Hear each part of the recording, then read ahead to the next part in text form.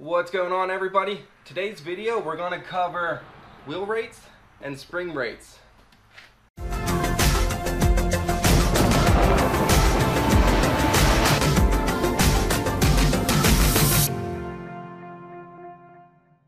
So I'm in the middle of doing the IRS swap in my car, and in order to make the car feel similar to what it did as far as spring rates, I need to do a little math to figure out the wheel rate and spring rate with what I used to run and with the leverage ratios of now putting the IRS in the car. So this video goes along with our S550 subframe swap stuff, but it's kind of also a standalone video if you're interested in these topics and kind of want to learn how to do it on your own car. Now, the books that I referenced doing all the math we're about to go over in no particular order: Competition Car Suspension by Alan Stamforth. This one's really good. A little bit more formula car type stuff in this, but goes over a lot of suspension designs and geometry and everything. So this one's really good. Advanced Race Car and Chassis Technology by Bob Bowles. This one's a good all-around book as well. You can see you got some sports cars, some circle track stuff and everything. Again, this one covers a whole bunch of stuff. And then last but not least, Chassis Engineering by Herb Adams. A lot of math and stuff in this one. A lot of solid axle stuff in this one as well, which, having a Mustang, this one was really cool. But again, believe it or not, stuff you'll find on the internet, I found some discrepancies, so that's kind of why I just consulted all three of these to kind of, make sure I'm kind of on the right track with everything. I'll put a link to all three of these books in the video description below if you want to pick any of them up. Alright, so my old setup, the solid axle, essentially solid axles have a 1-to-1 ratio, because if you go over a two-wheel bump, both wheels go up, both springs compress, that's it. Even a one-wheel bump, there is a leverage ratio off of this tire, but the leverage ratio gets canceled out by the fact that both springs are acting on that motion. So my old setup had 450-pound springs on it, so we want to figure out the new IRS, what spring rate in that will give us right around 450 pounds of wheel rate. Alright, so here we have a drawing of an IRS suspension. So here's the inner pivot, here's your outer ball joint, and where the spring attaches.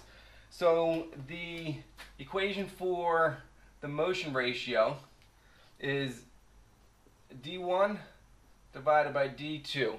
So pretty simple. In my case, it is 12.5. Let's do it up here. 12.5 divided by 16.5. So my motion ratio is 0.7575, repeating, so we'll say 0.758. So pretty simple. The motion ratio on my car is about 0.75 of that.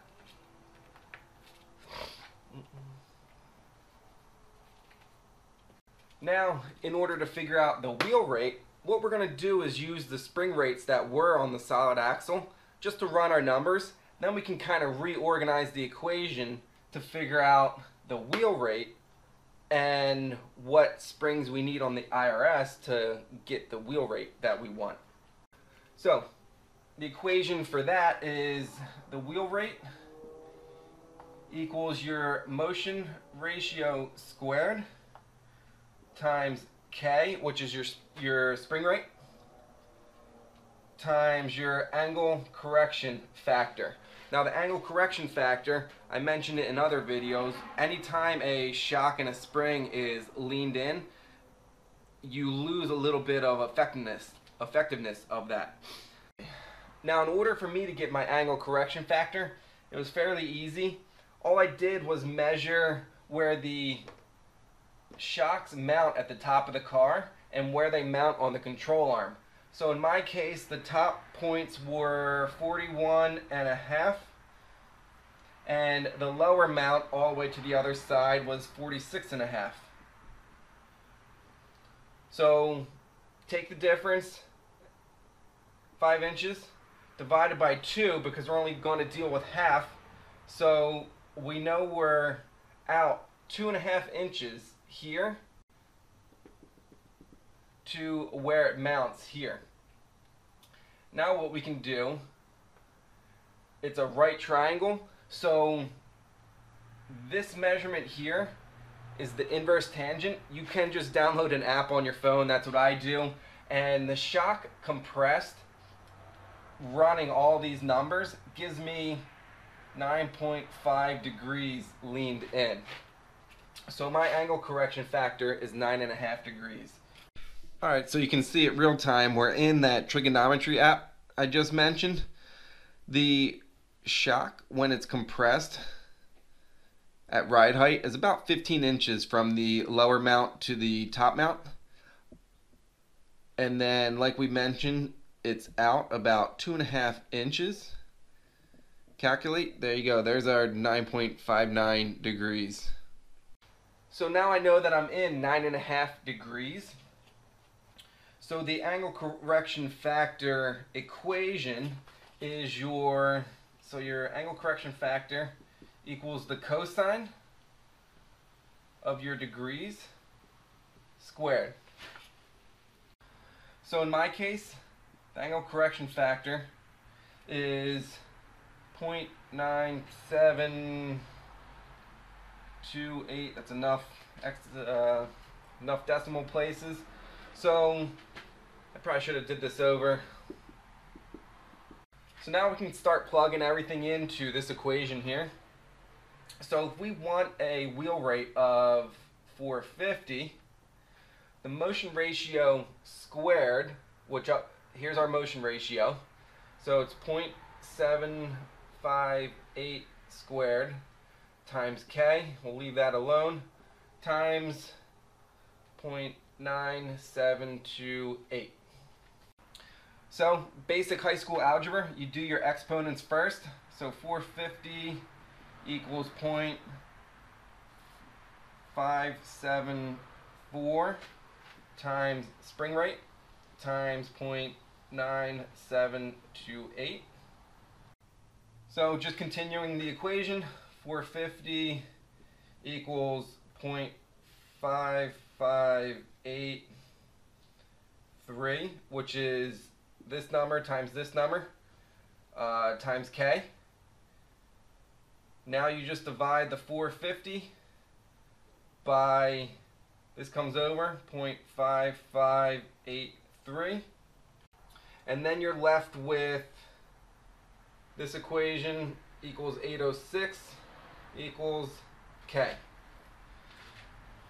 So I'm going to want right around an 800-pound spring rate on the IRS setup to give me a similar wheel rate to the solid axle. This equation here comes right out of page 44 of the Race Car Chassis Technology book. So again, really helpful stuff in all these books. I'll put links to all 3 of them in the video description below.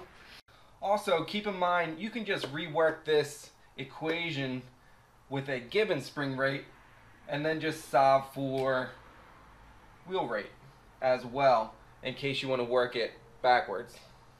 So now to check it, we know we want about an 806.